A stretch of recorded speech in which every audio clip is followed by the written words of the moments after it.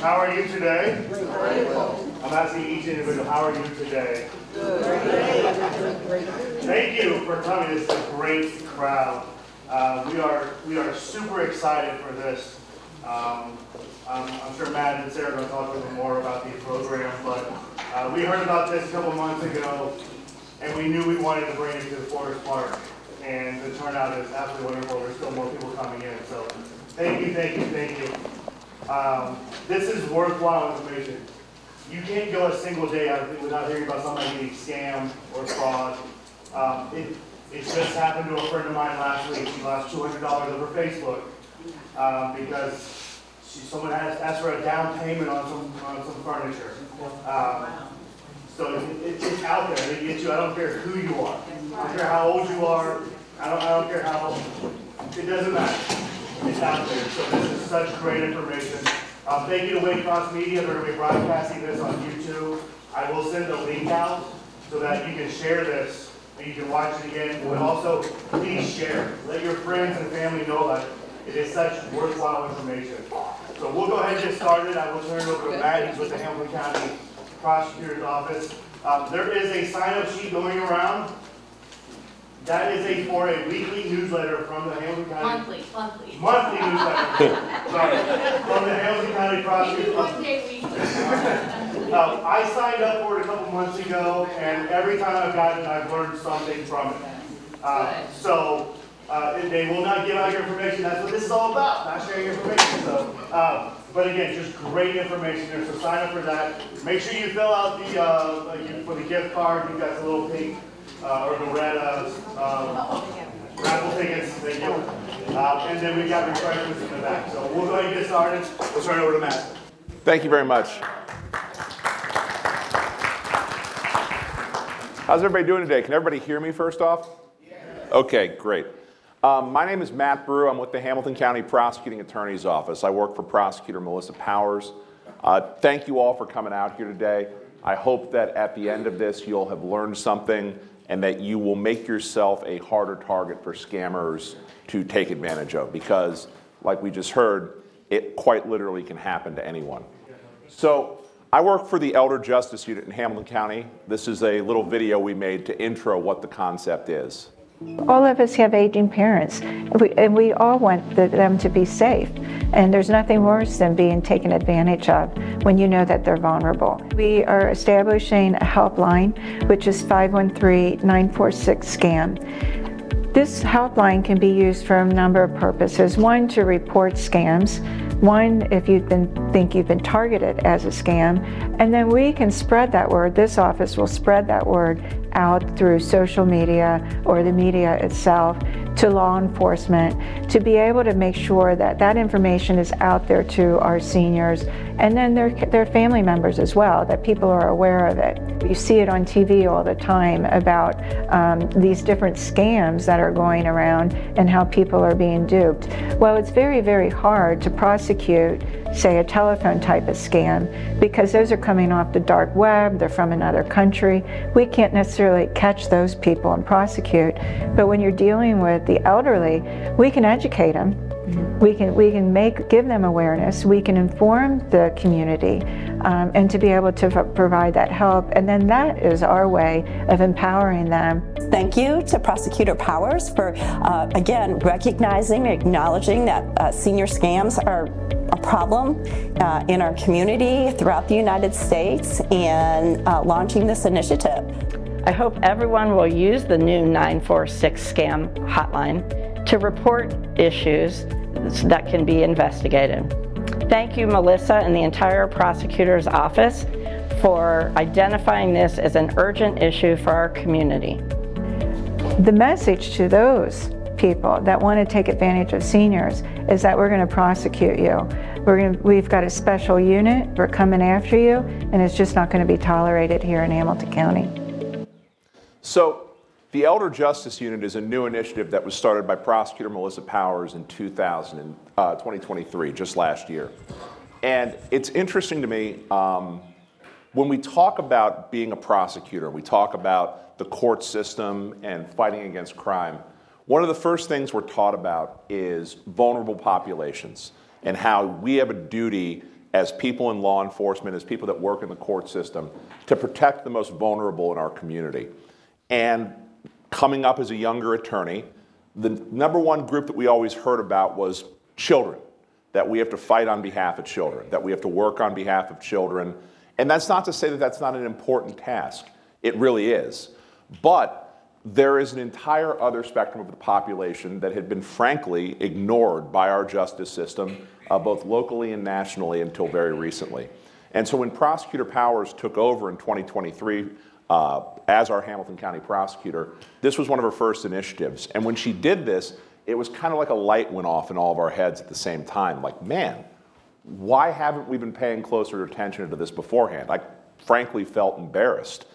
The Elder Justice Unit that was formed by Prosecutor Powers is a team of attorneys and support staff that has a goal of prosecuting crimes that are committed against the elderly, but also engaging in community outreach to our senior population and people who care for seniors in order to stop them from becoming victims of crime in the first place. A little bit about me, since you're going to have to listen to me for the duration of this presentation. Once again, my name is Matt Broo. I work at the Hamilton County Prosecutor's Office. For the majority of my career, I was a criminal prosecutor. Just about every court that you can imagine in this county, from parking tickets all the way up to homicides, I've practiced in. I've tried numerous jury trials. I thought that was going to be my career path going forward until Prosecutor Powers asked me to lead this new division. Couldn't be more pleased to be doing it. I couldn't be more pleased to be here speaking to groups of people like you, hopefully making it so that people like me don't have a job. There would be nothing better than if we had no crimes to prosecute. That would be a wonderful thing. I can go and I can, find a real line of work. I am the chief of the Elder Justice Unit. When it was formed, though, we got a lot of questions, like why now? Why create an Elder Justice Unit right now? Why is this so important?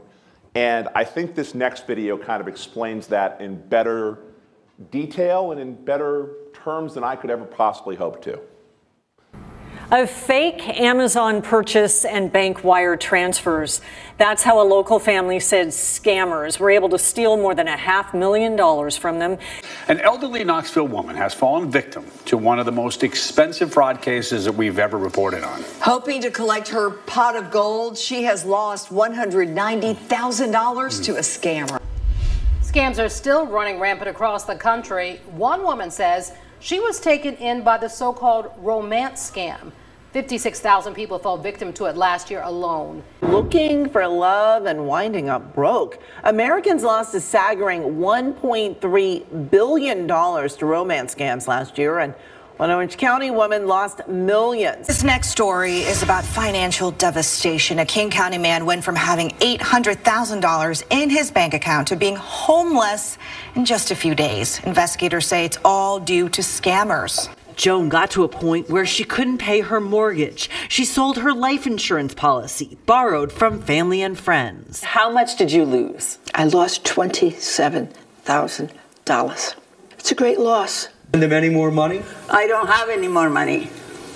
I don't have money for gas, for food, and for rent. I'm completely broke. April 25th, he sold his house. On the 26th, he had $800,000, and then by May 3rd, he had $0. The total loss, $690,500. I had the money. I had the $430,000 in my bank account, in the savings account. Then I had owned a house, $650,000. I got a reverse mortgage on it after I spent all the money in the $430,000. Then I just kept sending money. You know, we're good people. We're good people. We've worked hard all our life. Leave the elderly alone. The really sad part is that it took me less than 1 page of Google search results to put that video compilation together. And there are page after page after page of stories being reported just like those around the country in every community. The FBI keeps data on this, and the data is sobering. The most recent information we have is from their crime report in 2022. We're hopefully going to get the 2023 report here shortly. But the 2022 report indicated that there was a staggering $3.1 billion that was reported as losses due to scams targeting individuals over the age of 65. And when you dive deeper into these numbers, all of the data, all of the research, all of the information tells us one thing, and that's that this number is considered to be grossly underreported. And can anyone guess why that would be? Embarrassment. Embarrassment and being ashamed. When you look at the literature on this subject, the number one thing that you see reported from when they talk to seniors who have been scammed but don't report it to law enforcement is that there is a sense of shame that is attached to being a victim of one of these scams, especially when, in many cases, with the benefit of hindsight, it seems very obvious that you were being scammed at the time. But wrapped up in these scams, when you're in the middle of it, it can be very difficult to notice what seems obvious later on. Additionally, the literature tells us another thing, and that there is a sense of fear over reporting these scams that leads seniors to not report them. And the specific fear is the fear of loss of control. Because when these scams are reported, one of the first action items that is suggested by friends, or especially by family, is, well, maybe we need someone to take care of your finances or help you manage your money. That loss of control, that loss of ability to manage your own life affairs is devastating for seniors to experience or even to be discussed. And the numbers really tell us that it's completely unnecessary and completely unfounded. If you actually look, and the FBI breaks this data down by age group, if you look, you can see that people are targeted by scams at all phases of their life. In fact, the number one total victim count on that list is people between the ages of 30 and 39, millennials, the people who claim that they invented the internet and are the best at the internet. The issue, though, and why it's so particularly damaging for seniors is that if you look at the numbers right here, the number of scams that target seniors, that's way too high of a number. But if you look at the loss right there, the average loss per scam is way higher with seniors than it is with any other age demographic there. And what makes this particularly devastating, and this is something that I don't need to tell you all, but that if you are scammed and you are 35 years old and you lose $30,000, $40,000, that's devastating. That's financially awful. We wouldn't wish that on anyone. But you have 25, 30, possibly 40 additional working years where you can recoup the losses that you suffer from a scam. If you are scammed out of that same amount of money at age 75 or 80, there is very little hope that you are going to be able to recover financially from that loss or remake the money that you have lost, which makes it even more devastating for this population group. Also hard to hear from the numbers is that the state of Ohio is number 6 in the United States, according to FBI data, for total amount of scams targeting seniors. Number 6 is a good number if you're the Ohio State basketball team or Xavier or UC. It is not a good number in this space, unfortunately. I think maybe Xavier had 6 wins all year this year. I don't know. It wasn't good. So I'm a season ticket holder. I'm not bitter. The question comes up a lot. You're a prosecutor. You work in the system. Instead of talking about this, why don't you do something about it? Take action, do something, lock the bad guys up. Why is that so hard in this space, do you guys think? Well, you don't report them, that's number one. But even if you do report them, the number one issue that faces us when it comes to talking about scams targeting seniors is that scammers operate on a global scale. It just is a reality of the modern society that we live in. We have never been more interconnected. The tools that allow people to do things from across the ocean or wherever in the globe that impacts us here locally, those tools have never been better or more effective. And if you look at the literature bears this out as well in terms of where these scams originate from. It's mostly in the third and developing world. India, for example, the New York Times did a big expose on this. They are the number one source of call center scams and tech support scams. And can anyone think of why that would be in particular with India? They speak English. They speak English. That's a huge part of this as well is that English is spoken as a native language in India for the most part. There's so many of them. There are a lot of them. I mean, there's only so many legitimate jobs to go around in any given place. That's absolutely true. The other big thing is, I don't know if you've had this experience as well, but long about 20, 25 years ago, it seemed like overnight when you had a problem with a corporation or a company and you called to get help, if you were, your flight got canceled or something like that, it seemed like instantaneously overnight, every company switched to their call center would route your call to someone who claimed their name was Bob or Chris and that they were in South Carolina, but really they were speaking with a very heavy accent, and you could tell that this person wasn't working in the United States. The big buzzword at the time was a word called offshoring or outsourcing. So American corporations, in a sense, trained an entire generation of workers in places like India on how to talk to Americans and deal with Americans over the phone, how to solve their problems, how to de-escalate, how to convince them that they were working to fix their problem. And so after a couple of decades of this type of work existing over there, now we have a certain group of people who have been trained and can decide, you know what, I don't want to make $25 or $50 a day working for Delta and dealing with people who are mad they're stuck in Atlanta because their flight got canceled. Instead, I would rather work with going to business for myself and do this less legitimately and more illegally. And the technology has allowed this to happen too. When we first sent all these jobs overseas, you had to have phone lines connected to each one of these individual phones that people were answering as they got screamed at because Windows kept crashing or something was wrong with their computer. Now, you can have one computer connected to the internet, and that computer has the ability to call thousands of numbers at the exact same time, allowing one person to do the work it used to take a room full of people to do. So, we see a rise, an enormous rise in call center and tech support scams coming from India.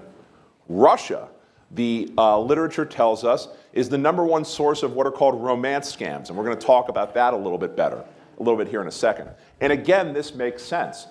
It seems like you couldn't go a week without hearing a story a few years ago about how Russia was on social media, how they were infiltrating and steering the course of conversation in this country with bots and people sitting on computers, making things up and pretending to be Americans.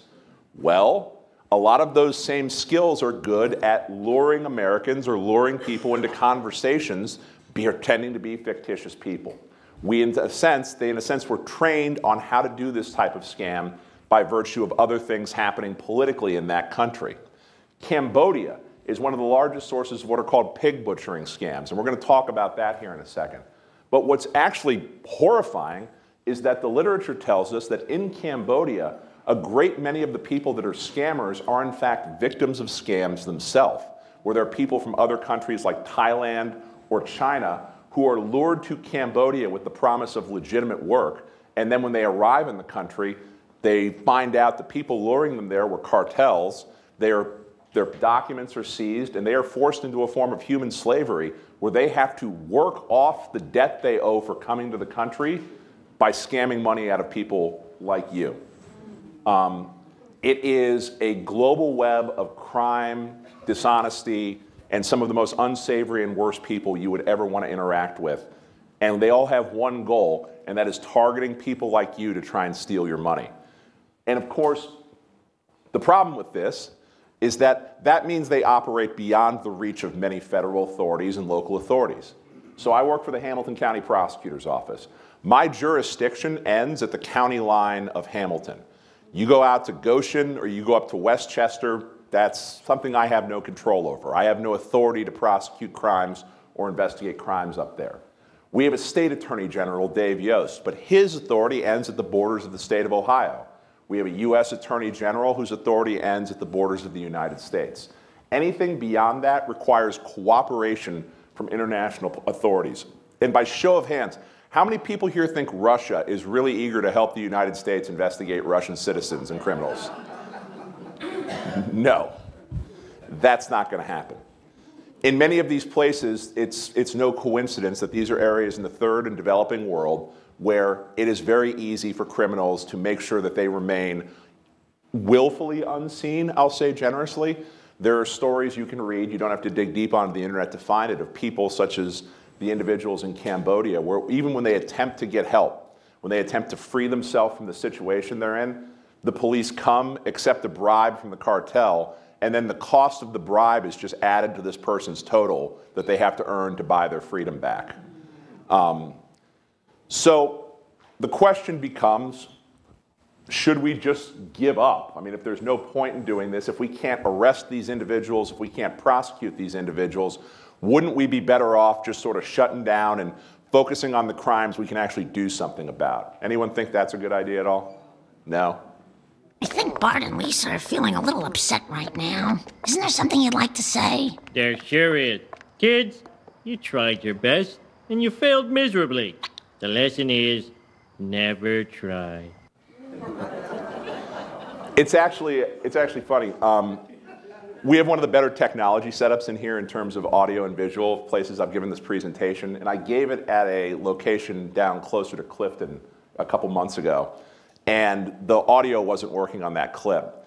And there was one person who was like, oh, I know the words for this by heart because I've seen every episode of The Simpsons, and he just took the microphone and finished the clip off.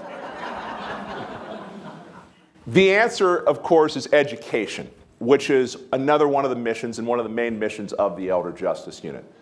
If we cannot stop the scammers by arresting them, we can stop the scammers by making all of the people in our community harder targets. The idea of being a hard target, that was something that was a big buzzword back around 2001 after the terrorist attacks, is that what we are going to do is we are going to make it harder for terrorists or people to come after us by doing things like improving our security, having more checkpoints, asking more questions, just generally being more aware of what these people are up to. And much the same strategy works in terms of scammers, is educating you on not only what the types of scams are, but also what things you can do to recognize them while they're happening to you, and also to take preventative steps to stop yourself from being scammed. So what we're going to do over the course of this presentation, now that we've gotten a little backstory on how scams come to be, is we're going to go over some of the most common types of scams that you may see targeting you in your everyday life. Some of these scams we know are operating locally. Some of these are based on national literature. And the important thing to remember about all these scams is that scams are like an up and down wave. Is that there may be a scam right now that is in the popular culture or in the zeitgeist that is happening actively. And then all the news stories start to cover it, and people get wise to the scam, and it goes down like this. And then all of a sudden, everybody starts talking about, Taylor Swift and Travis Kelce. We have our national interest is like that of a mosquito. And once everybody stops paying attention to the scam, all of a sudden it starts coming back up again. So everything is cyclical in this space. And so you'll hear about some scams you might not have heard about. You'll hear about some scams that I guarantee you have heard about. And I can guarantee you one thing too, and that's that all of these scams will pop up again because everything old is always new at some point. So the first scam we're going to talk about is one of the most basic scams out there that I think everybody, whether you know it or not, has been targeted for, and that's called a tech support scam. So by show of hands here, how many people here own and use a computer? All right, keep your hands in the air. By show of hands, how many people have ever gotten an email that says your computer may be infected with a virus? All right. This is when you receive that notification of an email that says your computer may be infected with a virus, or this can also manifest itself as you're on the web and a pop-up happens that sort of hijacks your screen and says your computer has been infected with something. This is the start of what's known as a tech support scam. Because whenever you get this email or you get this notification, it is always accompanied by something that is corrective action. Please call this number. Please click on this link to fix it. And what that is that is the way that the scammer is attempting to get contact with you.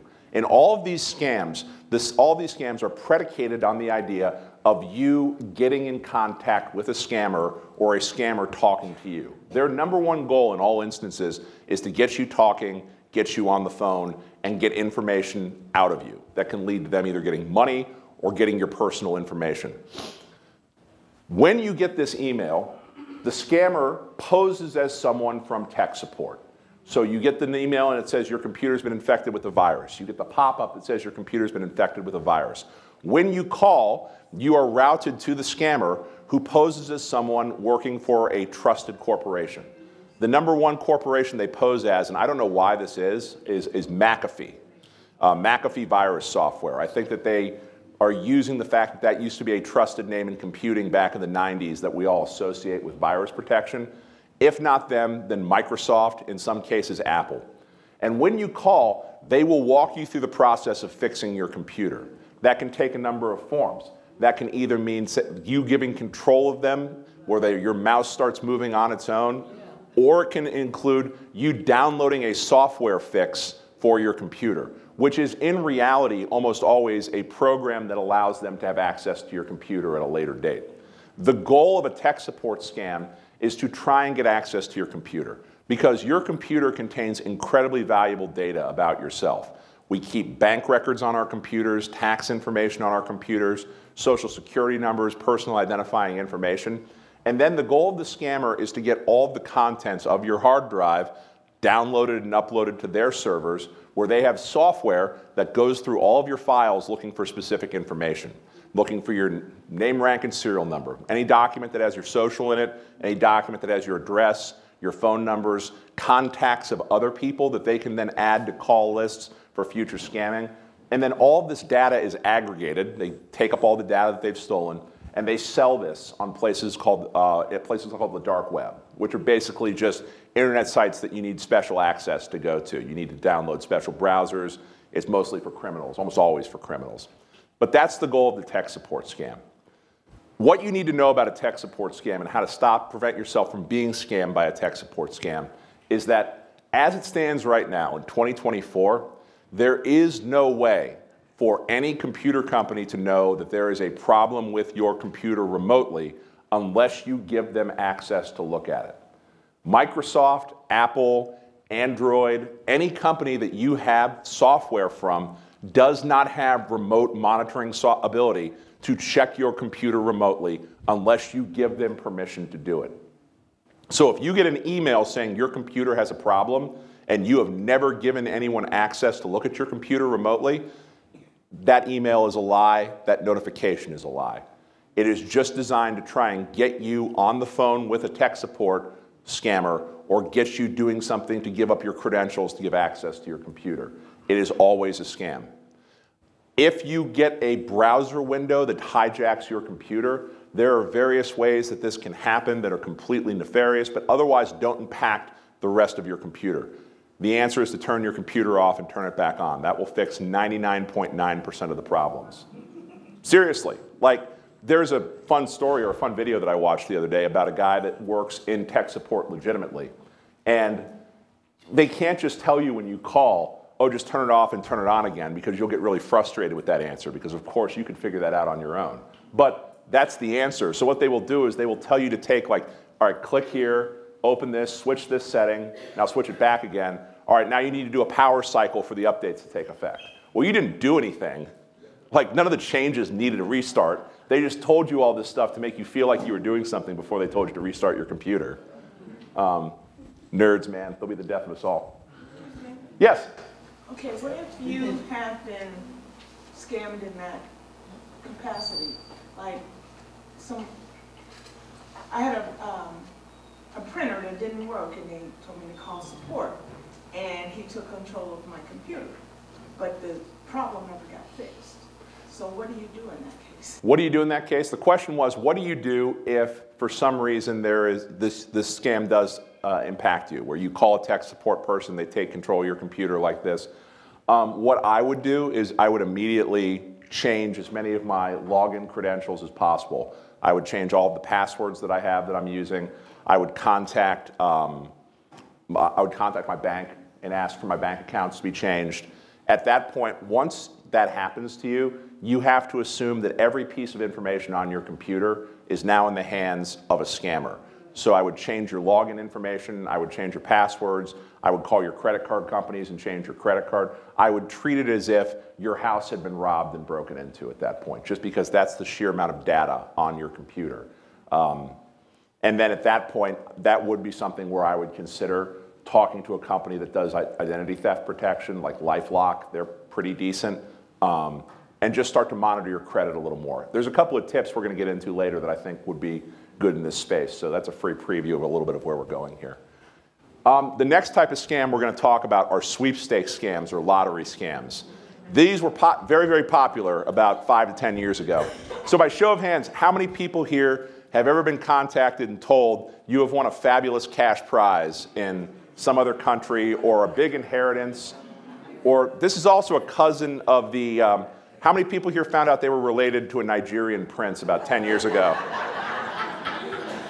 Me too. Who knew? Ancestry.com was lying to me. They're all forms of the same type of scam, and that is, these are prize scams. In these scams, and these still operate, they're not as big as they were about 10, 15 years ago, but they're still operating, they're still happening. In this type of scam, an individual is contacted and told they have won some sort of a prize, a settlement, a lottery winning, or some sort of a sweepstakes. But, yes, ma'am?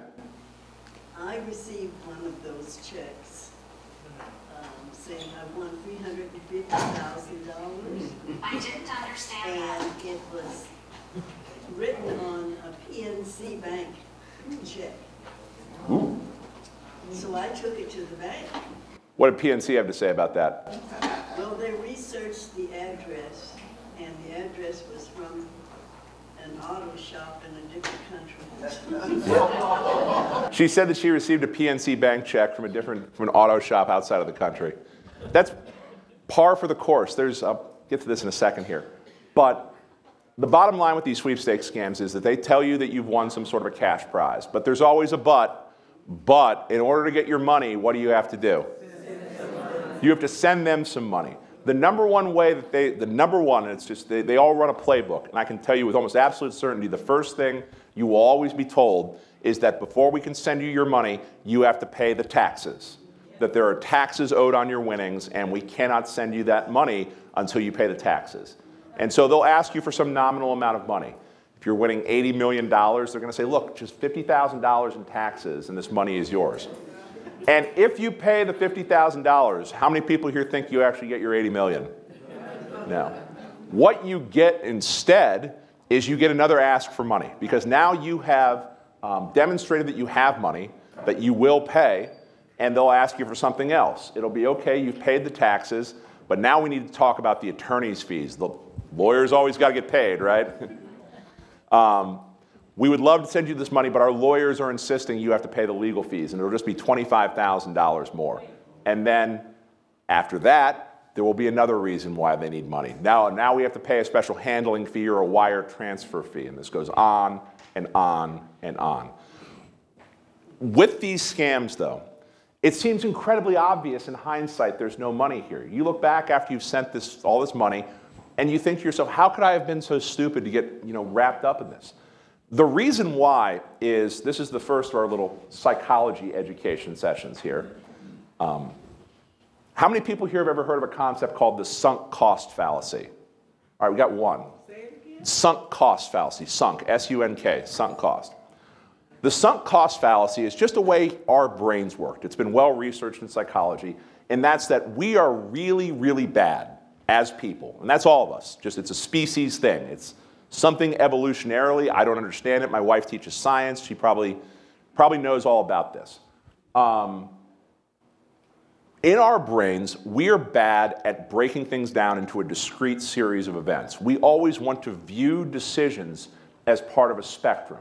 That this decision leads to this decision, leads to this decision, and we're going to consider all of the information past and present before making a decision versus looking at each decision individually. This is, in fact, the reason why they have a very nice casino downtown, the Hard Rock, and why Las Vegas is a thing. Because we don't have the ability, or we are bad at this idea of, well, I sent the scammers $50,000. They're asking for $25,000. I can't not send them that money. If I don't send them that, the $50,000 I sent them is gone. It's the idea of chasing bad money with good money. Fortune 500 CEOs make this mistake all the time. It's why companies go bankrupt. It's our own brains working against us. When you are in the middle of a scam like this, once you have given that first time, the odds of you giving a second time go up because people think to themselves, I have to keep paying, otherwise I wasted that money originally. When in reality, that money was gone the second you sent it, and you have to evaluate each decision of, is this a good idea to send more money on its own? But we don't do that. This is scammers using our own brains against us to lure us into giving more money. And they're very good at this. There was a case I consulted on from St. Bernard, one of the detectives out there that I work with a lot. He called me, and this was right before Christmas, about a woman that was involved in one of these scams, these lottery scams, where she was paying, thinking that she had won a lottery settlement in the Caribbean, I think. So she had paid $50,000 to the scammer. She had paid an additional $10,000 to the scammer, and they had asked her for more money again. And she had said to the police, I was worried I was getting scammed. Well done. But what happened that changed her mind was that she received a check in the mail for $500 and a note from and a call from the scammer saying, it turns out you overpaid us by $500. We're remitting the cost back to you. And in that moment, she thought, well, I'm not being scammed. If it was scammers, they'd just keep my money. And she paid them the next $10,000 after that. They are always thinking. They always have something new and some new wrinkle to this, but it remains the same. If you get a call that says you have won money, first off, instant suspicion at that point. Like that, I don't know about you, I am not that lucky of a person. Like no one's calling to offer me free money ever. Instant suspicion. And if you get that call that you are going to win a lot of money, your first call needs to be to someone professional to double check that it's legitimate. You should immediately be suspicious, you should immediately disbelieve it, but on the off chance that you think there's a possibility that it's real, you should contact your bank or you should contact a financial planner. If you're going to win $80 million and your first call isn't to a stockbroker, I don't know what's going on here. These are all types of scams that fall into the broader category of trust scams or pig butchering scams. The goal of these scams is to gain your trust. The sweepstakes people want you to trust that there is money at the end of the process, that there is a pot of gold at the end of the rainbow. All of these types of trust scams are referred to as pig butchering scams. This is a term that's getting a lot more play in the media lately, which I'm very happy about. It originates as a term that's Chinese. This is a translation from a Chinese term because a great many of these scams originated in China.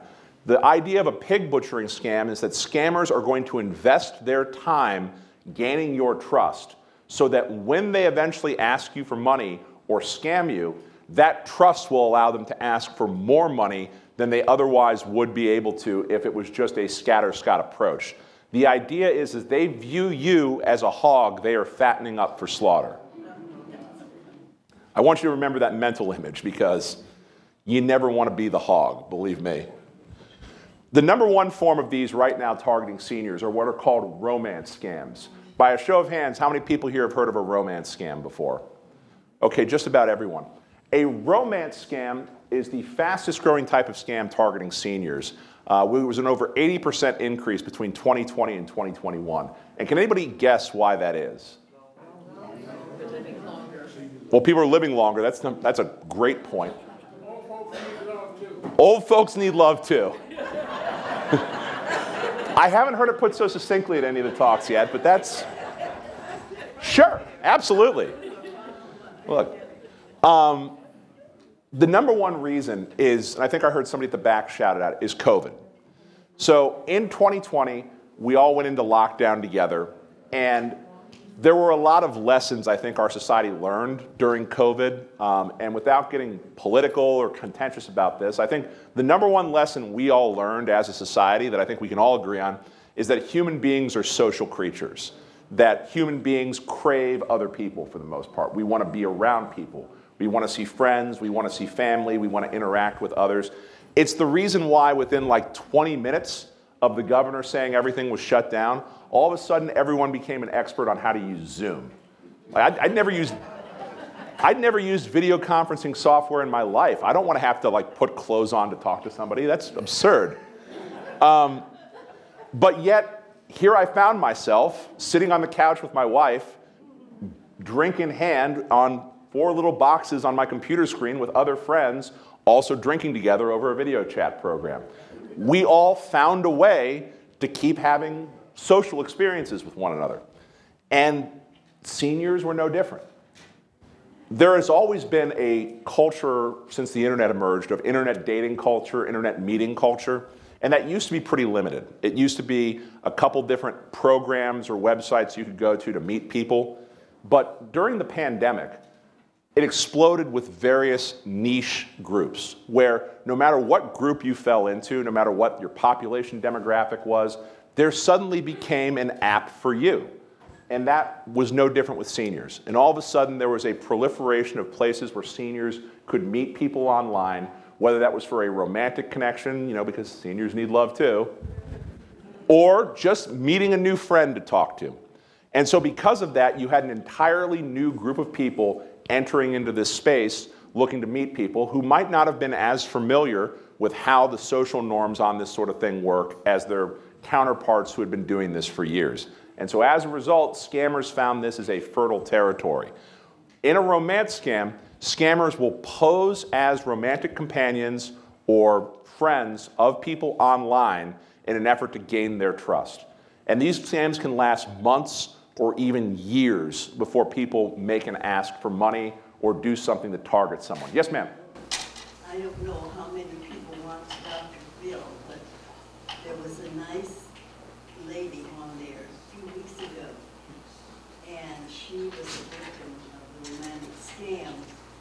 Someone told her and gained her trust that she was married to Tyler Perry. They had never met. They didn't know each other. She was married. Was she married to Tyler Perry or Medea? That's the real. I mean, one of those two is pretty scandalous, actually. A romance scam. Yeah. Oh, it can. Sent them a lot of money. Her daughters were there to try to get her to stop sending money. No, just buy his movies. You don't need to send him any money. Go get a ticket. Romance scams usually progress a pretty standard way. The first part of a romance scam is always rapport building. Conversations between two individuals about basic facts of their life, getting to know you, the same thing you would do with people that you were just meeting for the first time. Although some of the questions, when you hear them said out loud on a lot of these conversations, don't seem so innocuous. But in the moment you're making them and having this conversation, you don't think anything of it. You don't think anything of someone asking you where you grew up. You don't think anything of someone asking, oh, that's interesting, I had a cousin that lived there. What street did you grow up on? You don't think anything of them saying, wow, you might have been neighbors. What school did you go to? What are these questions that I'm asking you about here? Anyone recognize these? These are your password questions. To reset your password, they ask you things like, what street did you grow up on? Who was your first grade teacher? What was the name of your first dog? And coincidentally, these are a lot of the same types of getting to know you questions that people may ask and find a way to work into casual conversation. So before you have even realized that you may be getting scammed, someone may be working on you at that time to try and find information out about your passwords and about your personal information. Even if that isn't the goal, the conversations usually proceed to day-to-day updates, checking in every day. Almost always in these conversations that if you request to meet someone, hey, it would be great if we flew to your place or you flew to my place and we were able to hang out in person or talk in person, that's always rejected. Why is that? Because like if they showed up, you'd realize it was some Russian guy in his 30s and not the person you were expecting. But as these conversations progress, it turns into a daily thing, a daily check-in, how's it going, updates on your life. Even if we aren't meeting, it's still nice to get that little dopamine hit of someone caring about you as your phone dings. And then almost inevitably in these types of conversations, it pivots to one of two directions. The first direction we're going to talk about now. and that is the personal life tragedy or the personal life situation that this person has that necessitates them asking you for money. Some of the ones I've seen before have been, I have a sick family member and I need to fly immediately across country to be with this person. Can you help me out? It's going to be $10,000 for a plane ticket and hotel. I will get you back as soon as my next check comes next month. Or emergency car repair, or some other type of personal tragedy. And it's always followed up with an ask to pay by what are called a non-traditional payment method. In this case, it is, on the text message here, it's Alipay. Has anyone ever heard of Alipay before? All right, it's the preferred method of payment for goods and services coming through China. So congratulations, you've never dealt with the Chinese Communist Party if you're not using this. The second way that these scams pivot is into what are called investment scams. Investment scams are one of the one of the fastest growing types of scams along with romance scams. Investment scams are also another form of trust scams. The pivot in this case with the romance scam is that maybe instead of a personal tragedy, they want to talk to you about investing. How's your portfolio? My portfolio is doing great. We should talk about doing investments because I think I can really help you out with that. And again, by the time this conversation happens, you are weeks, months, or even years into knowing someone, and the idea that they don't have your best interest at heart or that they are looking to take advantage of you at this point is unfathomable. You may have missed the warning signs along the way, and that's the repeated attempts to meet up are rebuffed, the repeated attempts to talk via video conferencing are rebuffed. They may even, though, get through these types of requests. If they have determined that you have enough money to make it worth your while, they may hire someone to pose as them on a Zoom chat. We've seen that before. With the investment scam, it's always presented as I have these investment tips. It's a high reward, low risk investment. If you ever hear high reward, low risk, you should immediately be suspicious. Yes, ma'am? What about the ones that send you the card to come to dinner and they talk about investing in their company and or timeshare, they can change that over for you? Yeah, like do not ever. The only people you should ever be taking investment advice from is what's called a fiduciary. You guys know what a fiduciary is? A fiduciary is a person who is an investment individual that has a legal and ethical duty to look out for your best interest as opposed to their best interest. If you're not talking about your investments with a fiduciary, you should be very, very careful about that. Yes, ma'am? Yeah, I have a question. A lot of times on Facebook, if you comment on someone else's post, then I'll get a return comment saying, you need to contact this person and you will thank me later. Yeah. Yes. Please, please, please, please do not contact that person. You will be thanking no one later. I guarantee you that. Now, the scary thing about these investment scams is that they're morphing into something that exists beyond the romance scam as well. Like, for example, this was an actual text message. This is the newest slide in my presentation. This was an actual text message that was sent to my phone on February 24th, just a couple of weeks ago. Pretty innocuous, Saturday, 3:07 p.m. Hey, are you working tomorrow morning? How many people get text messages like this where it just seems like it's probably a wrong number? It's becoming more prevalent, so watch out, please watch out for this. Now, what do you do when you get a text message like this? It's from a wrong number, but it's someone that thinks they know who they're talking to. Delete it. That's what I do. I ignore this. However, there is a subset of people, it may be you. If it is you, then this is a perfect time for us all to talk. There is a subset of people that will respond to that message, even with something as simple as, I think you have a wrong number. That can cause problems. First message, it came as a very innocent message.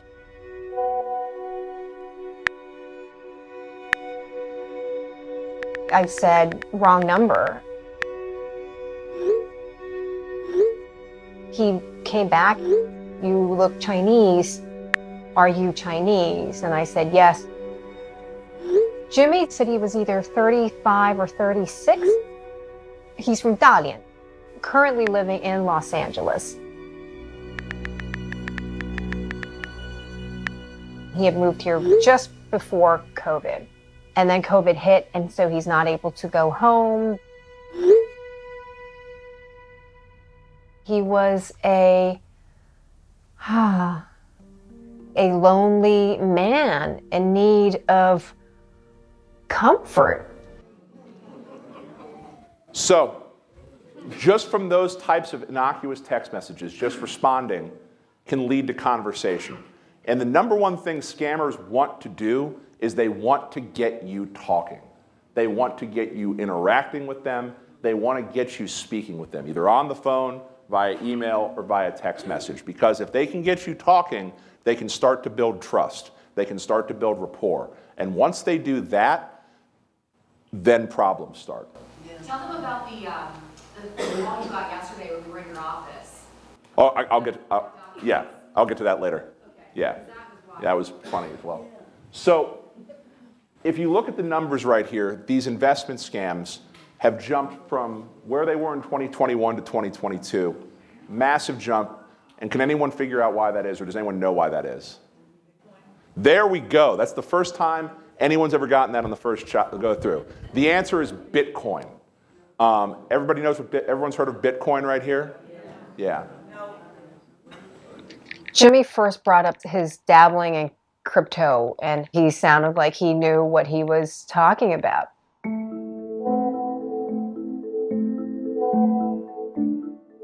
I refused him on numerous occasions. Crypto was something that I knew nothing about. I'd always been very risk adverse with my investments.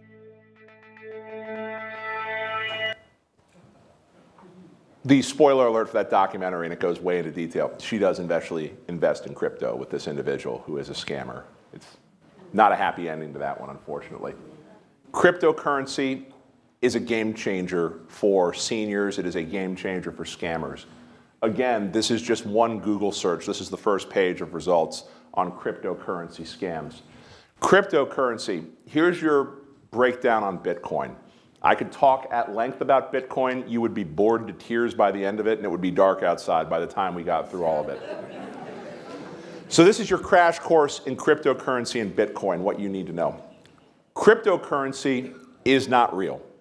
It is an electronic form of money that was invented by people who, I don't want to call them financial anarchists because that might be a little too, they mostly were. But it was people who decided that money needed to be decoupled from government. The idea that money that is run by governments, the government can print more money, it can devalue the money that it has that the citizens own, and it would be better for society if money was not controlled by any one centralized authority.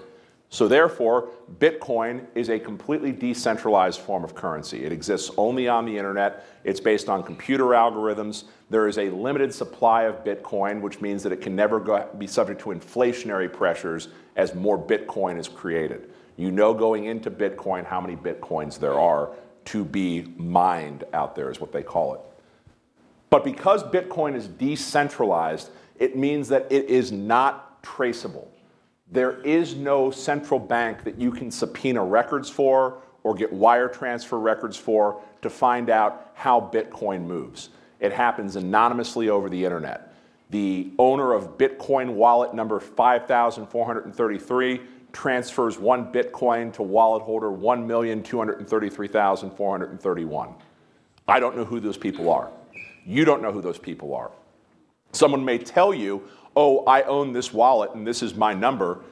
There is no way for you to verify that.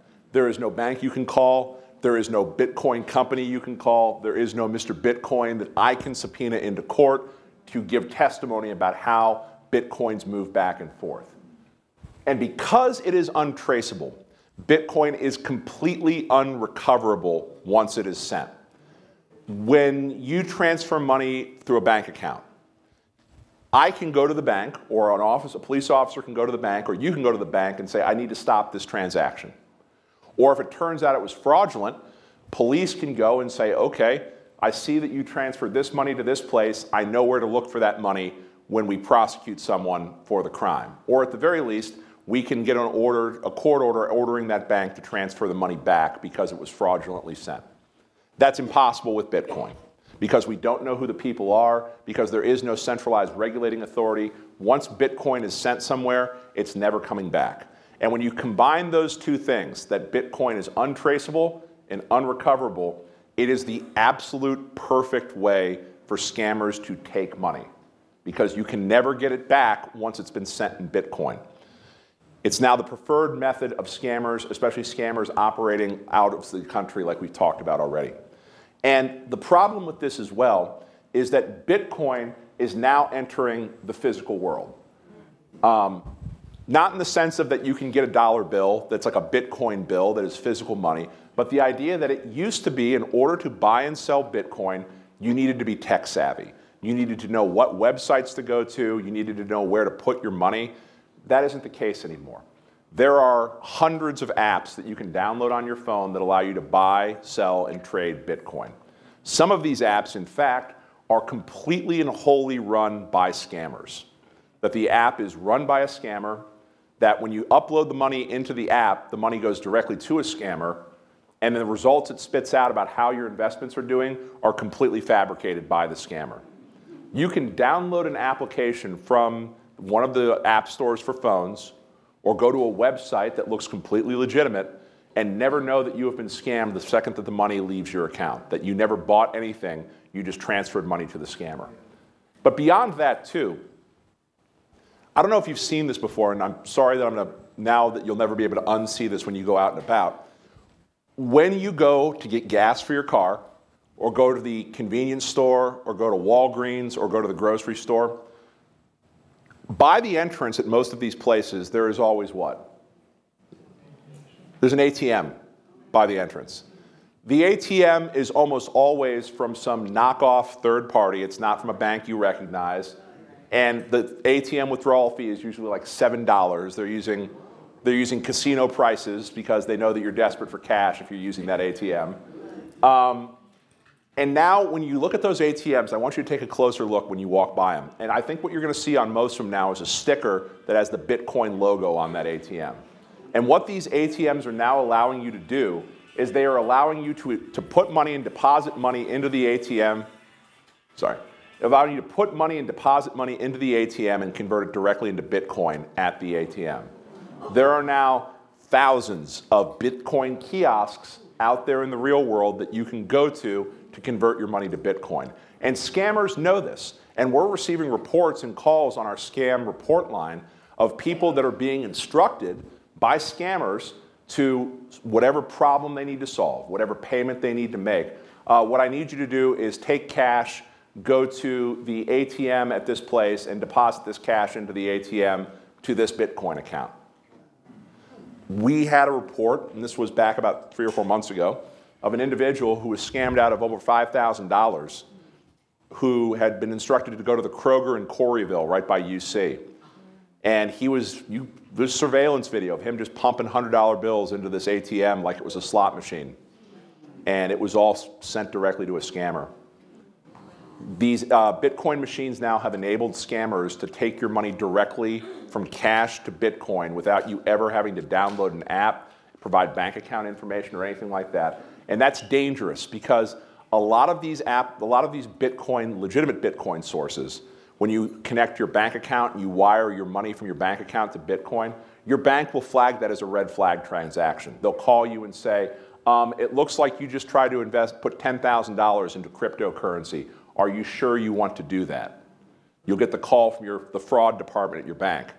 If they're taking cash at an ATM, no one in the fraud department is going to call to stop that transaction because it's just cash that you are putting into a machine. What I want you to take away from this conversation is that Bitcoin is a red flag.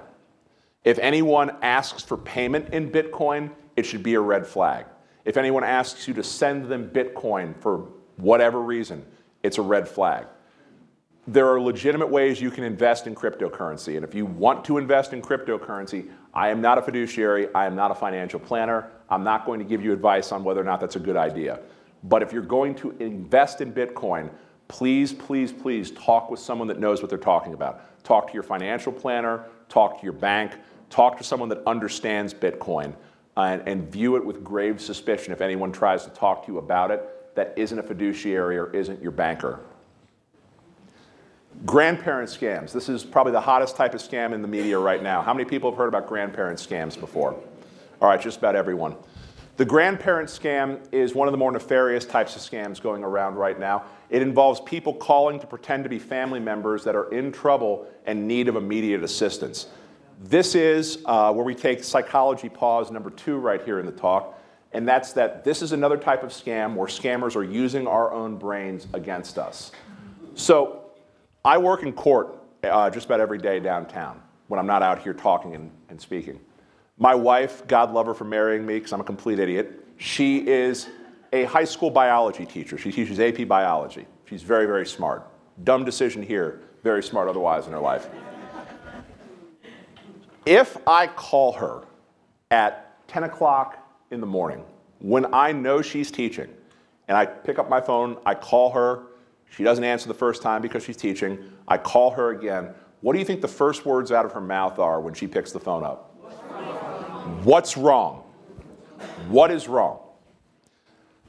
Our brains are predisposed to ask questions like that and jump to conclusions like that. Before she has even answered the phone, her immediate suspicion is that if he is calling me right now, something must be wrong.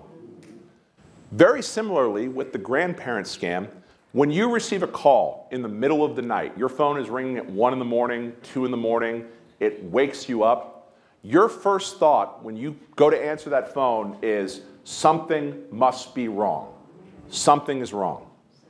And then when you pick up the phone and somebody tells you something is wrong, in that moment, without anything else happening, there is a small bond of trust that's been formed right there. Because you had an expectation about how this conversation would go, that there is a problem. And this person on the other end of the phone has confirmed your suspicion. They have that you were right. They have given you, in your mind, truthful information. You thought something was wrong. They told you something was wrong. This person must be telling the truth because they confirmed what I already thought. And you combine that with the idea that when you get woken up in the middle of the night to get a phone call, I'm not at my best when I'm just waking up. I barely know what direction and what day it is. You combine those two things, and it makes us very, very susceptible to being misled with these types of calls. The scammers almost always pick some sort of a problem that is imminent and in need of immediate attention. That can be someone who's been arrested is a big one. That can be a car accident or an emergency. Or even more insidious is when it's someone claiming to be a friend or a colleague of your son, daughter, granddaughter, grandson, to where any information they don't know about you in particular can be explained away by the fact that they are calling on behalf of someone who is in trouble. So that when you pick the phone up and they say, Grandma, and you know that, oh, I go by Nana, I don't go by Grandma, it's excusable then at that point because it's their friend that's calling. These are insidious. In the original video we played at the start, these are scams that can cost people thousands, even hundreds of thousands of dollars. And I recorded a sample call of what this sounds like, and I want you to judge my acting. Tell me how good I am at this, please. Grandma, it's your grandson. I'm in trouble right now and really need your help. The police showed up at my apartment earlier tonight and said some crazy stuff about me being involved in a drug dealing ring. I've never done drugs in my life. I think someone is using my address or my phone or something to try and frame me. I don't know, but they arrested me and now I'm in jail, okay? They're telling me that unless I can pay $10,000 for bail, that I could be in here for weeks waiting to see a judge. I'm so scared right now. They're saying that this is the only phone call I get. My roommate saw the entire arrest and is going to call you and let you know how to pay my bail. I need you to do exactly what he says and pay it quickly. And please don't tell Mom and Dad. I don't want to get them upset. I love you so much. Please help.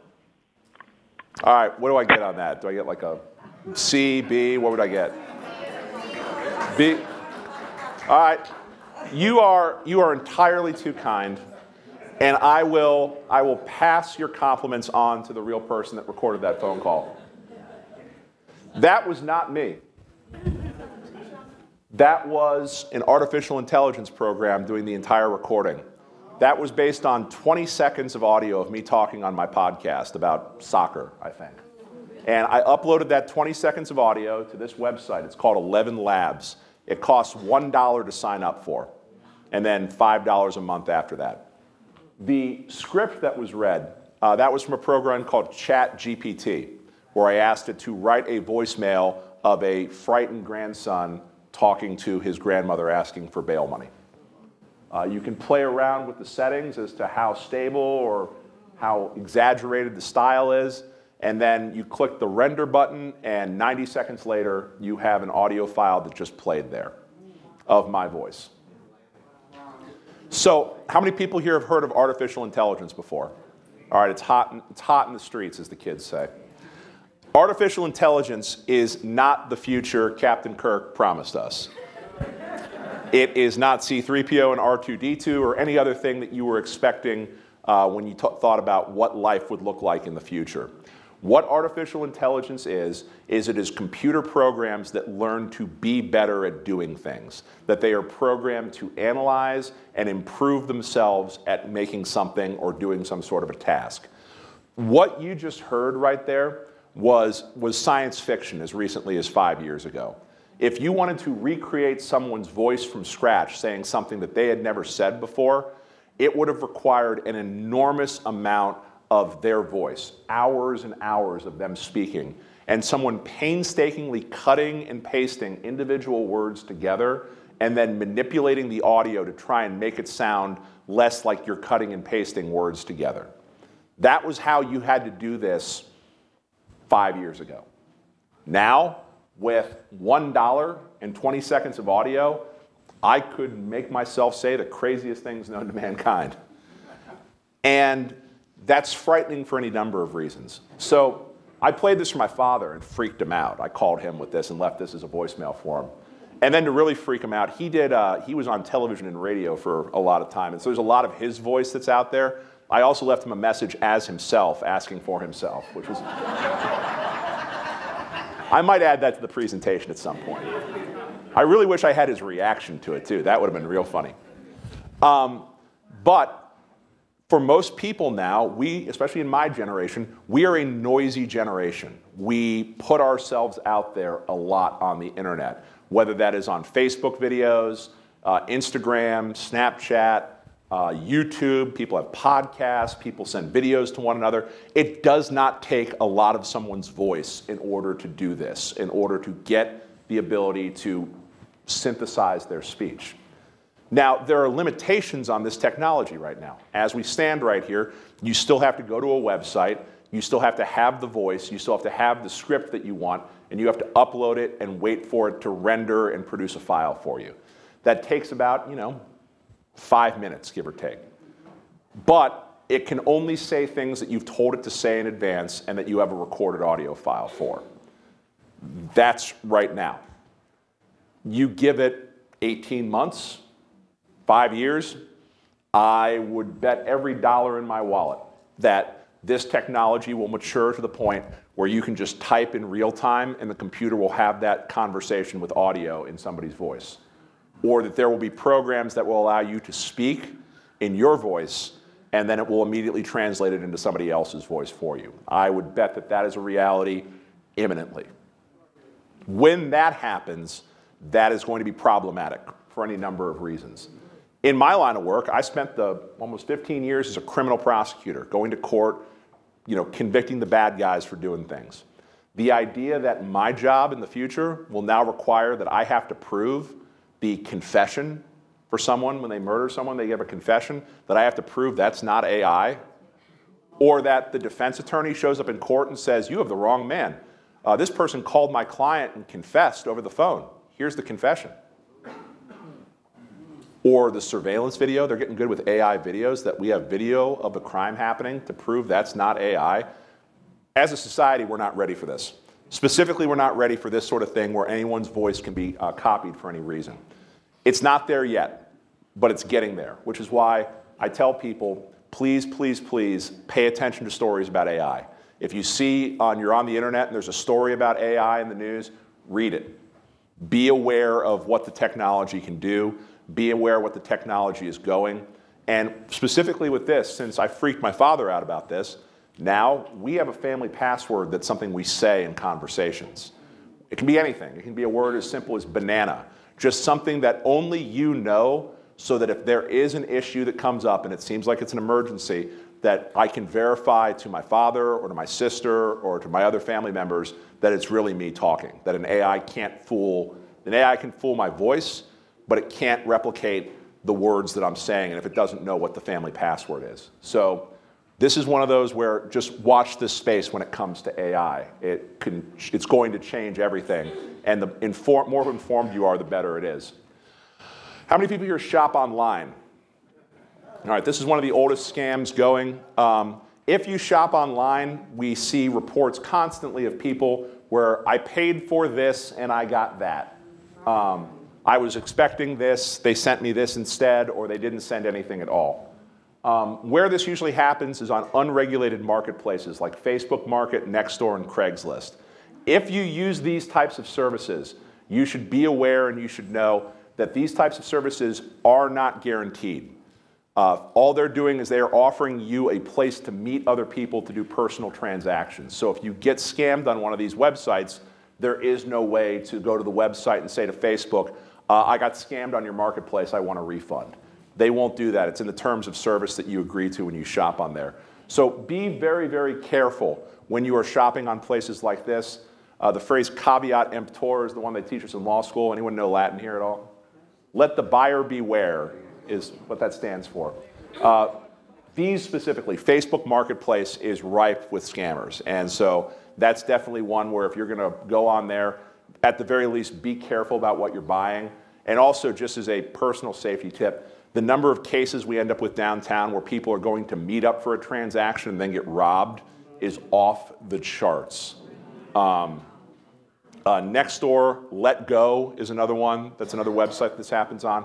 Many police departments now offer safe areas to do transactions if you're buying and selling from individuals. So contact your local police department.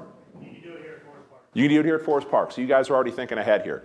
If you are going to meet up to buy something from someone, insist that you go someplace like that, that is a police department area where it is well monitored, well lit. Bring a friend with you, and buyer beware. Those are the scams we're going to talk about. And before we get into some tips, this is the last part of this, the scamming part that I always have to bring up, and this isn't fun. And that's that if you look at the numbers, and the research is pretty clear on this, the #1 perpetrator of crimes against the elderly are family members. It's sad to think about, but it's in fact the truth. The literature refers to these as EFFEs, which is elder family financial exploiters.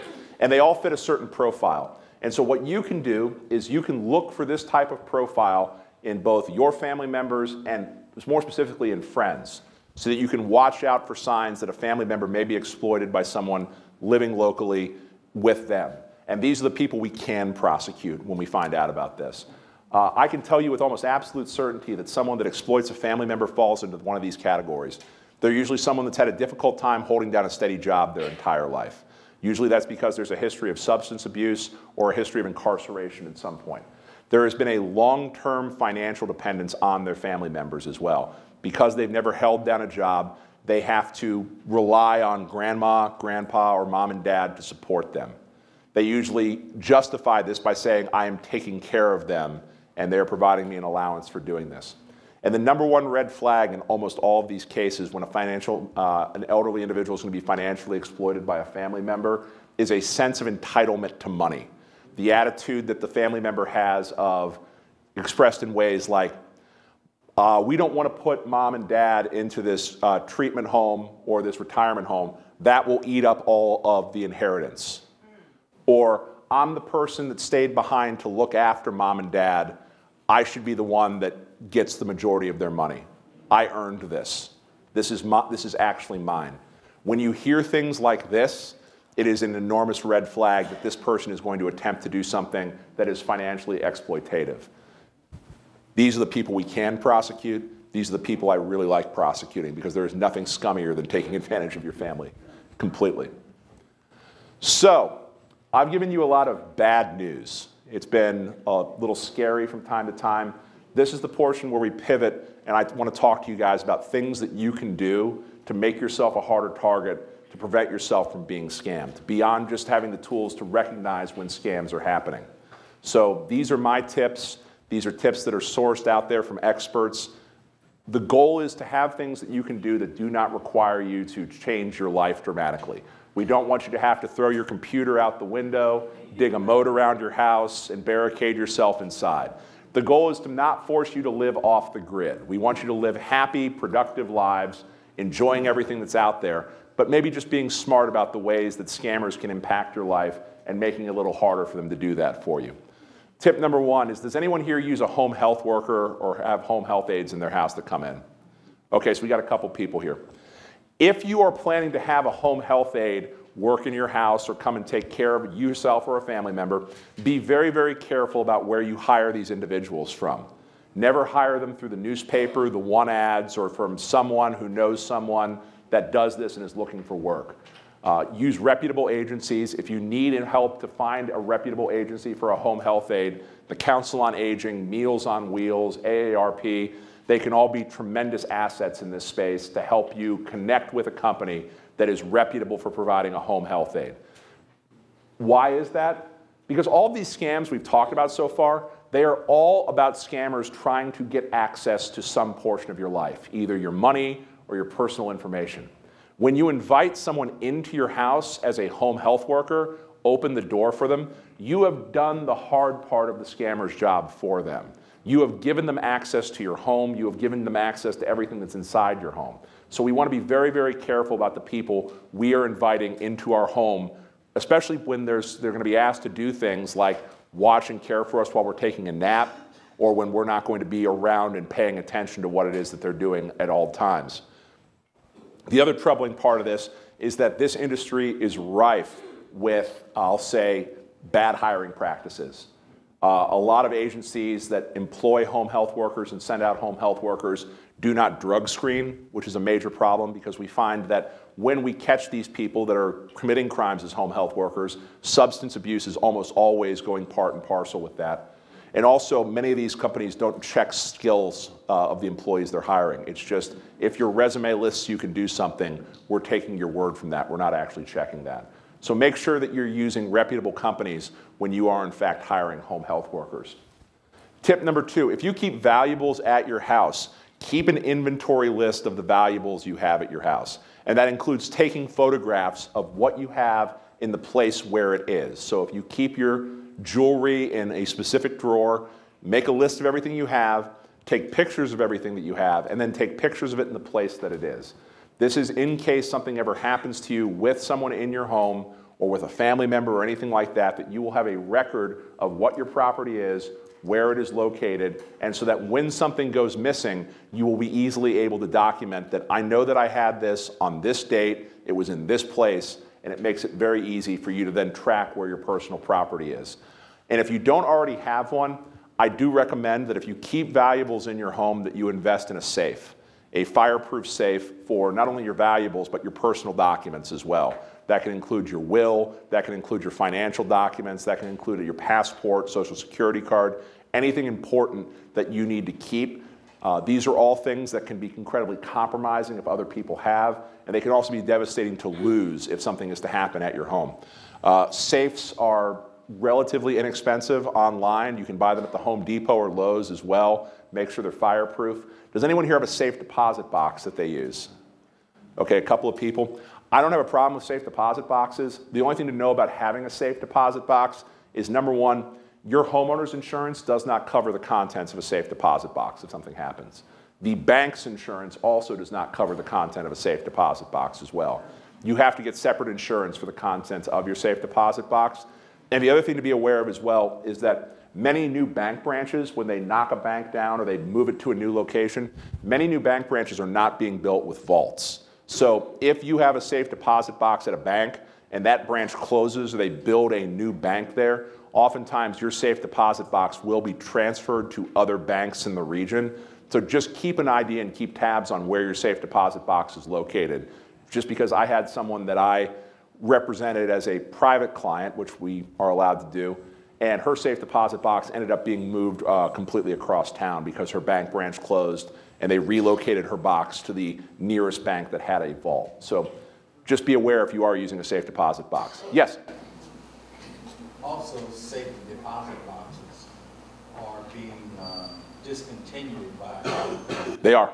So if you don't have one, it's in your best interest to get one as soon as you can and hold on to it. Yeah. If you are inclined to get a safe deposit box, yes. Far fewer banks than ever before have them. Banks don't like them. They're not money makers like they were years ago. So if you're inclined to get one, walk, don't run, don't walk. Yes, ma'am. Also, if your will or living will or important papers are in a safe deposit box, at your demise or passing, it would be necessary to go through probate court to get them out. That's absolutely true. So if you have a safe deposit box and your will is in the safe deposit box, you have to go to the probate court and there's a special form you have to file and a filing fee you have to pay called, because without the will, you can't prove who the executor of the estate is, so you have to then pay the court to get authorization to go to the bank to get the will out of the safe deposit box. Even if you know what the will says, you still have to do that. The Hamilton County Probate Court also offers a service called Wills on Demand or Wills on File, where you can take your will down to probate at any time, file it with the probate court. They keep it under seal. It's not a public record. And then only when someone presents a death certificate, they can get your will from the probate court itself. It's actually a really, really great service. Our local probate court is phenomenal. Yes? Same thing? Same thing. Yeah. Yes, ma'am. My son is my power of attorney, and I'm going to be sending him copies of the power of attorney, my will, and in other words, documents showing that he can do this. He will have it with him, so in case when I expire, he has it. Yeah, always, if there is someone, always send them copies, but keep your original someplace safe. That's absolutely smart. Tip number 3, if you still get paper statements, bank statements, paper records, secure documents you get that have your personal identifying information on them. How many people here still get paper statements from their bank or their financial? Okay, the majority of the people here. That's fine. Electronic paper, it's entirely a personal preference. If you get paper statements though, what I want you to do is invest in a shredder and shred personal documents after you get them. That includes anything that has your address, your name, your social, your bank account numbers, or even the institution where you bank at. Just knowing that you bank at Fifth Third is already doing some of the work for a potential scammer or a thief, because they now know where to target in terms of trying to get your login information or your account information. So any information that has your name on it, just as a rule, shred the document. It is way too easy for these sorts of things to end up in the wrong hands otherwise. It doesn't even have to be from someone working in your home. It can just be, we had a blustery day the other day, and your trash can tips over, and all of a sudden, a bank statement is out there blowing in the wind. And it's just, it's for your own peace of mind and your own protection. Yes, ma'am? Now, you can also glue or whatever you do to the shredded stuff. Yeah, I always say, what we do is get the garbage can, the big barrel, and burn them. That way you don't get you do what you got to do. The other thing you can do is they sell shredders now that are crisscross shredders where it doesn't just come into a strip, it actually crisscross shreds it. And if you can glue back little pieces of paper that are this big, you can have my money if you want to go through that kind of an effort. Yeah. My son, I have a shredder, but he said, Mom, the best thing to do with the stuff that you shred is put it in the bag with kitty litter. Yeah. Nobody wants to mess with kitty litter. I don't know, just pour really bad beer on top of it too. That'll work. Yeah. If you get a lot of promotional stuff or credit cards and stuff like that, and it has your name on it? Shred it. I would shred anything that has your name on it. I would especially shred credit card applications, because if anyone sees those, they can grab those and fill them out for you. Tip number 4, monitor your credit. How many people here check their own credit? This is awesome. I'm so glad to see so many hands up. Your banks and your credit cards offer free credit reporting services. Check your credit once every 6 months just to see what's going on. That'll be the first way that you can alert that someone may have access to your personal information. And if you are satisfied with where you are in life and you're not planning on making any big purchases or taking out any new lines of credit, consider freezing your credit. Your bank can help you with this. ProSeniors can help you with this. It takes about a half hour. You freeze your credit, and once you do that, no one can open any new lines of credit in your name. You always have the ability to unfreeze your credit at a later date, and it does not impact anything you currently have. Your credit cards will still work, your mortgage will still be fine, your car note will still be fine. It just prevents new lines of credit from being opened in your name, and your bank can help you with that. Tip, yes ma'am. Once you freeze it, do you have to call and unfreeze it? Yes. It stays frozen until you unfreeze it. Tip number 5. This may be the most important one I tell you today, other than Bitcoin is bad. Never, ever, ever, please don't answer numbers that you don't recognize. If you don't know who's calling, please don't answer the phone. If you have an iPhone or a smartphone, almost all of them have a feature in the settings under phone where you can silence unknown callers. And what that does is it sends the call directly to voicemail if that number isn't in your phone book. And then you have the ability then to listen to the voicemail. It'll still give you a notification that someone left you a message. And then you can return the call at your convenience. One of the biggest things scammers rely on is when they get you on the phone, they know the purpose of the call. You don't. You're on defense, they're on offense. And as anyone that watches sports knows, it's way easier to play offense than it is to play defense. The wide receiver knows where the route is going. The defensive back has to react. That's why it's so much harder to play DB than wide receiver. So please consider doing this. Return calls at your convenience when you are prepared to take the call and when you are prepared to know what the subject of the call is going to be. And remember, if it is important, they're going to leave you a message. They're going to leave you a message. I understand this is a generational thing. My grandmother used to get on me all the time about how rude it is to not answer the phone. I don't care. I'm a lawyer. I'm supposed to be a jerk. Like, I'm just living up to the stereotype. And when you call people back, please, please, please call them back on their known number. If you get a voicemail from an unknown number and they claim to be a friend, a relative, a colleague, grandma, grandson, whomever, call them back on the number that you have in the phone book for them. You know what they say 99% of the time when you call them? I never called you. I didn't call you. Tip number 6 here. I don't know how much more plainly to say this. The government never calls you asking for money. The government will never, ever call you wanting to give you money. It just doesn't happen. The IRS doesn't give people free money. Every branch of government, from the President of the United States to the dog catcher, does business via the mail. If you owe money to the government, they are going to send you a letter. If they're going to give you money, they are going to send you a letter. And there is never, ever, ever a situation where you need to respond in 48 hours to the government. The government talks in terms of 6 months to a year. Nothing is ever urgent with the government. If you have jury duty, you'll receive a notice in the mail. If you miss jury duty, you'll receive a notice in the mail. The government does not do business over the phone. If you get a phone call from someone claiming to be from the government, especially relating to money, I want you to just hang the phone up and wait for a letter to arrive. So those calls that are coming from the police department are not real? Not real. Not real. Tip number 7. If you are going to hire a contractor for your home or your residence, research who you are hiring through the Better Business Bureau. This is much the same as home health aides. Contractors are another group of people where we open the door to our homes for these people. We're doing the hard work already. We're allowing them in. Please do your research. Please make sure you know who you're hiring. Get estimates before you hire a contractor. Take photos of the work and insist on a written contract from the contractor before any work is done. And please be incredibly suspicious of contractors who keep asking you for more money. I had a case I prosecuted back in September of a wonderful woman who had paid a contractor $10,000 for landscaping work and to redo her driveway.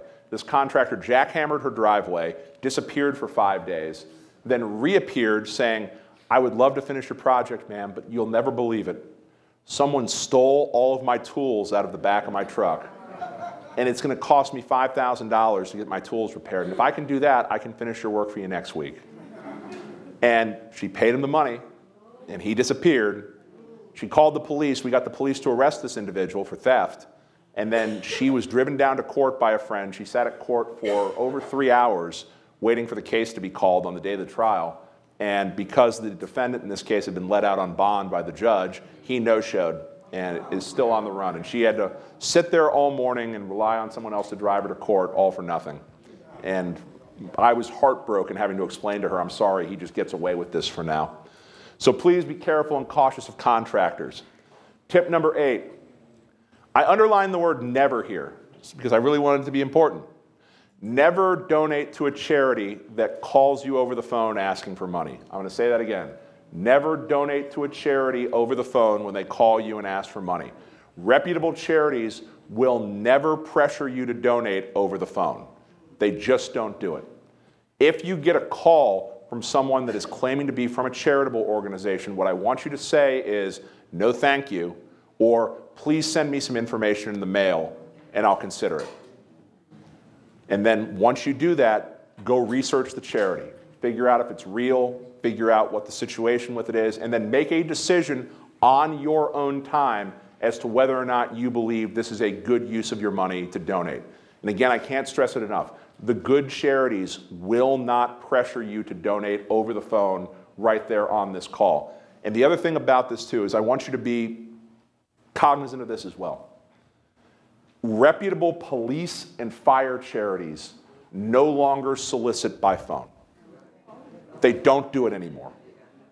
They don't pressure you to donate over the phone because there are so many impersonator charities now for police and fire that are just scams that they don't even engage in that type of solicitation any longer. If you get a call from an organization claiming to be from a police, a fire, or a military charity, I want you to hang the phone up. I want you to hang the phone up immediately. And these types of charitable scams, they always happen whenever there's a tragedy that happens around the world. So if there was just a bunch of tornadoes that happened last night in the northern part of Ohio, I can guarantee you there will be an increase in call volume now of unsolicited calls for charities that are all completely bogus. When we had the unfortunate incident over in the Middle East when Hamas attacked Israel back in October, there was a huge increase in charitable calls about international relief. When Israel invaded Gaza, the calls peaked again. These people understand that when we are paying attention to bad things happening around the world, it offers them an opportunity. I want you to hang the phone up. Yes, ma'am.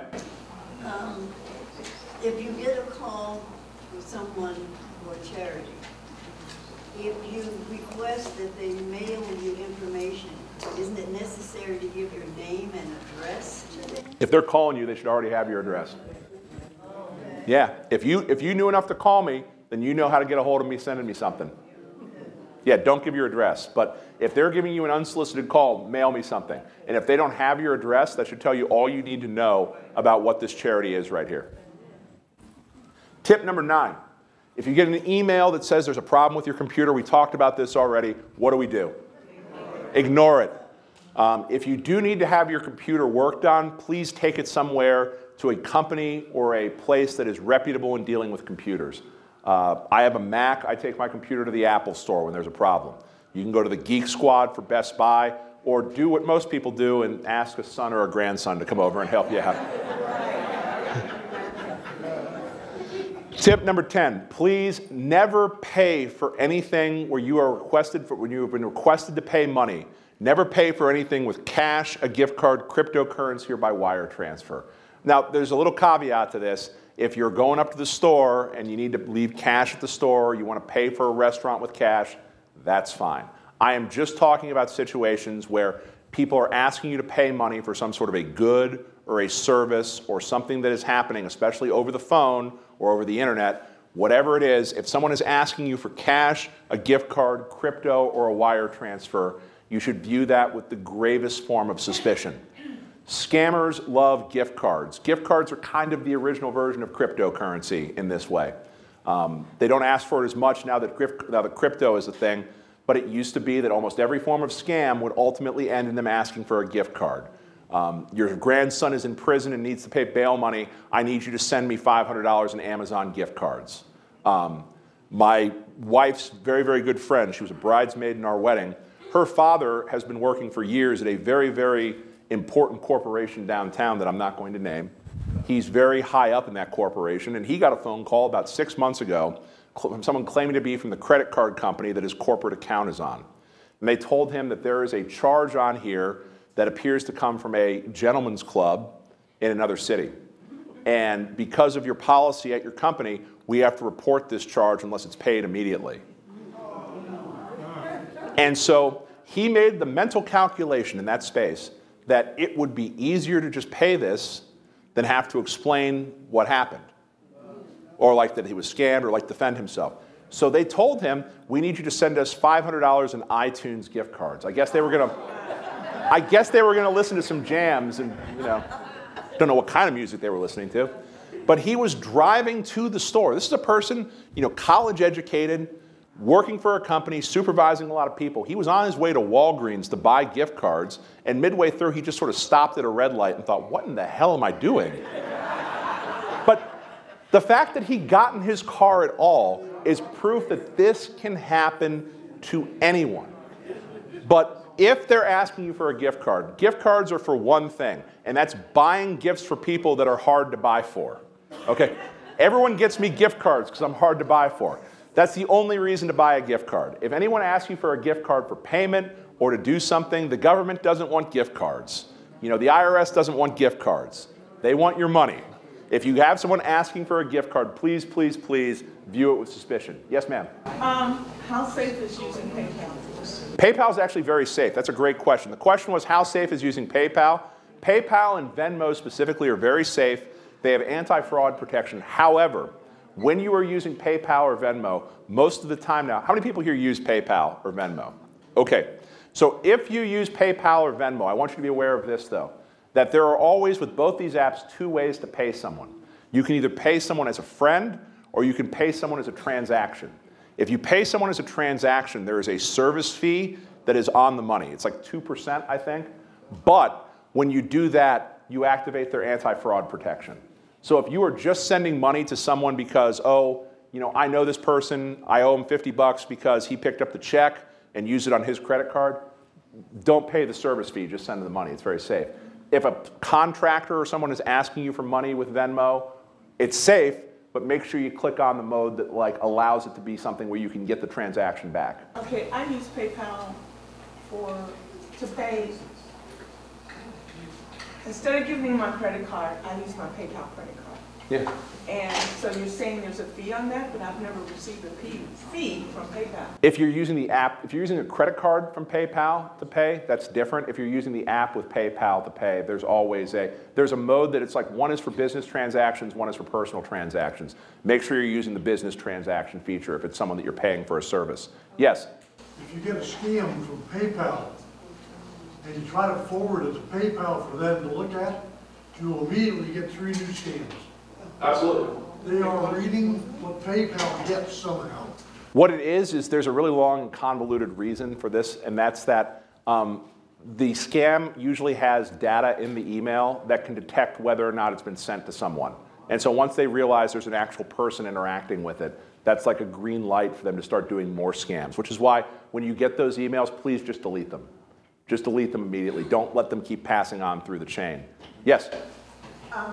Regarding PayPal, I have received some messages in my email saying they were from different people. Delete. Saying how much when I called PayPal, and they told me the link to send to them, and they appreciated me calling. Yeah, you can definitely report them, but the easiest thing, if you don't want to take the time to report them, just delete them. So it's like what PayPal allows people to do is they allow people to request money from you. And so you'll see sometimes that you'll get a request in for $500 from someone because they're just fishing to find out if you'll pay. I had a friend of mine who is, I won't name because this is being recorded, who his brother His brother lived in San Francisco, and when his brother was out consuming some adult beverages, and he would get a car, he'd get like an Uber or a Lyft, he would always send a fare split to his brother here in Ohio, just hoping he would accidentally hit accept and pay for half of his ride. Much the same way as that. Yes, sir? Gift cards. If you buy these gift cards, how do you know that are they corrupted? When you buy a gift card, if you buy a gift card at the store, you should always look on the back of it to make sure that it doesn't have the part that you scratch off with the extra numbers. There's always a part on the gift card that you scratch off with the security code. Make sure that that hasn't been scratched off right there. That's the easiest way to make sure it's legitimate. Yes, sir? Have you had any problems with Cash App? I don't use Cash App. I'm not familiar with Cash App. I would be talking out of turn on that. The ones that I am familiar with that do good work are Venmo and PayPal. So I would be completely speculating when it comes to Cash App, unfortunately. Yes, ma'am? The other day I received from Messenger, I believe it was, a message, and it was supposed to be from a friend of mine. It had her picture on it. Saying that... Scam likely on my phone right now. That's really wrong. Saying that they were a senior and they had received monies from this organization. And asked me if I was aware of it, and I said, no, I'm not. Then they sent a person's name, a telephone number, and a link for me to click. Delete, please. I think that, like, of all the users on Facebook, I think at least half of them are just scammers. I don't think they're actually real people. If you're going to pay for things online, I want you to please use a credit card. Please use a credit card that has a reliable anti-fraud policy and a cancellation on charges policy. I'm not paid by American Express. I do all my business on American Express because their anti-fraud department are gangsters when it comes to getting your money back when something goes wrong. There's a lot of good people that operate in this space. So please, if you're paying for something online, make sure it's through a method where you can get your money back and stop the charges if something goes wrong or you do make a mistake. Now, how many people here have a smartphone, like an iPhone or an Android? Okay, so if you have a smartphone, anywhere you bank at, no matter what major bank you have, no matter what credit card you have, they have an app you can download, you can log into, and you can set up so that you get notifications on your phone every time your account is accessed or you have a charge. I have it set up on my phone that anytime my SkyMiles card gets used, I get a notification immediately as soon as it's run for where it was and how much it's for, so that I can always monitor when charges happen, but more importantly, to know when charges don't happen. Because another type of scam that we deal with and we get reports of are called cancellation scams. How many people here have ever received an email thanking them for signing up for a service that they don't remember signing up for? Okay. This is an actual email that got sent to me. It is notification of subscription renewal. Congratulations, your PC and network subscription have been renewed successfully. The service charge of $389.99 was successfully processed from the updated account fund and will reflect on your statement in a few hours. Well, I know that I didn't get any alerts on my phone that indicated that any transaction had happened. I also don't have a PC, I have a Mac. I would never subscribe to this at all. Now, in this email, there are very telltale signs that something is wrong. Like, for example, it's from a Gmail account. There aren't a lot of professional businesses that will email you from a Gmail account. It also says the statement will be processed in a few hours. Well, a few hours had passed and nothing was on my statement. I know now that this is bogus. But it tells me, feel free to contact us if there's a problem at this number that looks kind of like a 1-800 number, but really isn't. The goal of this is that they want me to call. And who do you think I get connected to when I call this number? A scammer. And what they will tell you is they will say, oh, it appears this subscription was in error. What we need for you to do is we need you to provide us a bank account where we can send the refund back to. And it will process in a few hours, but first we need to verify that you actually have control of this account. Can you please send us $100 to verify the account, and then we will refund you the $389 plus the original $100. They send this email to hundreds of thousands to millions of people. It only takes a couple for them to get rich. You just got one? Yeah. Yeah. Same amount. Yeah, they're persistent little buggers. How many people here still write personal checks? You write checks? Okay. If you still write checks, just take some steps in order to make sure that you're protecting yourself. A scam that we're seeing more and more of, it's an old scam. It's called check washing. There was a movie about this about 15, 20 years ago called Catch Me If You Can with Leonardo DiCaprio, where he played a very famous person that did this for a living, of changing checks and forging checks. What they do is they take your check, they use special chemicals to wash the ink off, and then they rewrite the check to themselves or to whoever they want to, and then they get money that way. But first, in order to do this, they need one of your checks.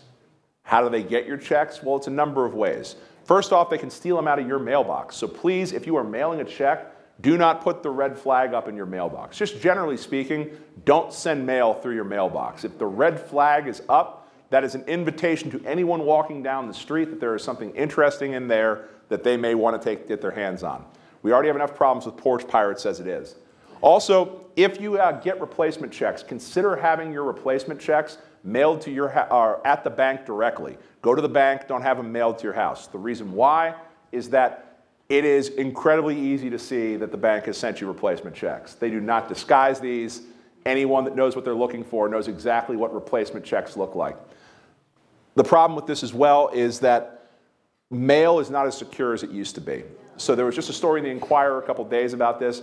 There have been a rash of robberies of postal employees, and one of the things they steal from postal employees is the key that they have that accesses the blue mailboxes. Those are universal keys.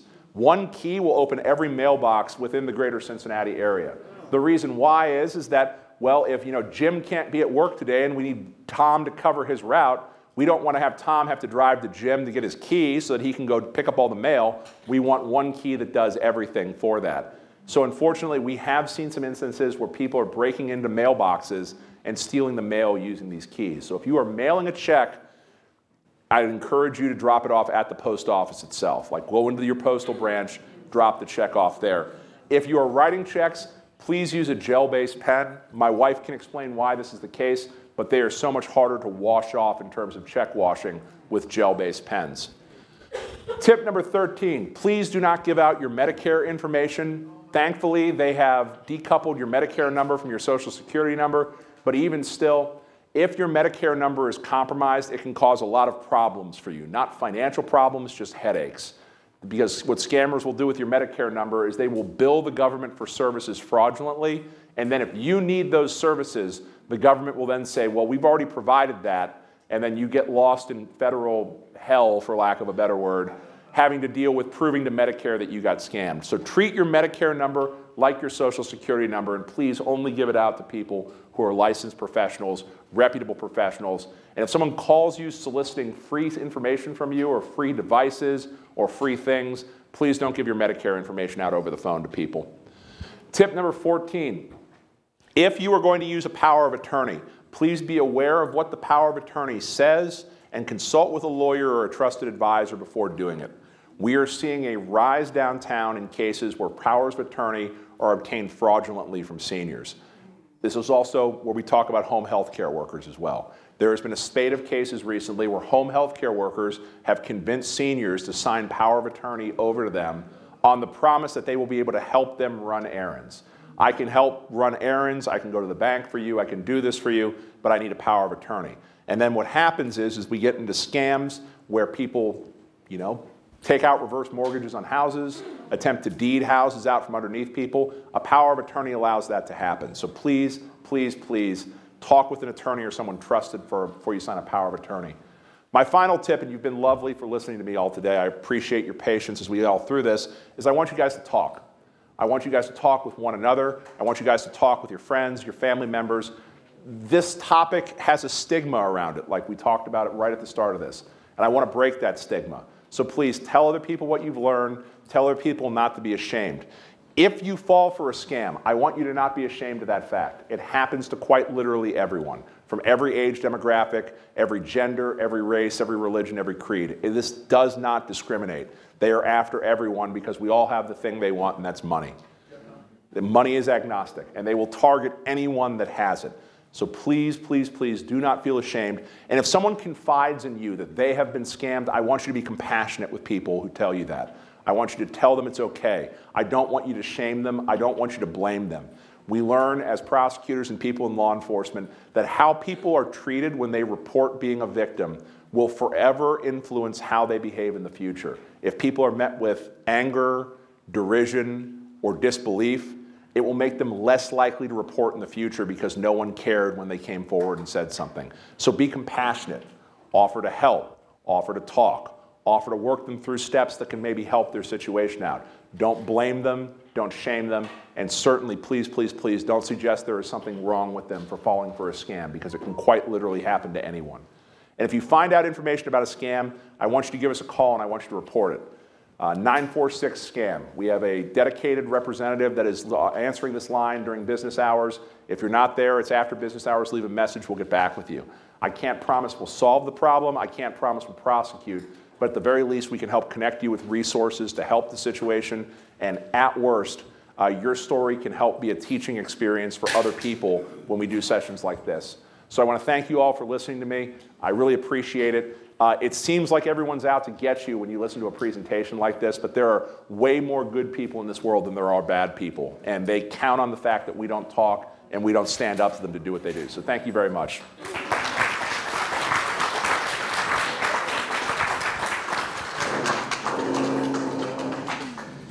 That was great information. How many of you are going to go home and hide under the bed now? Don't do that.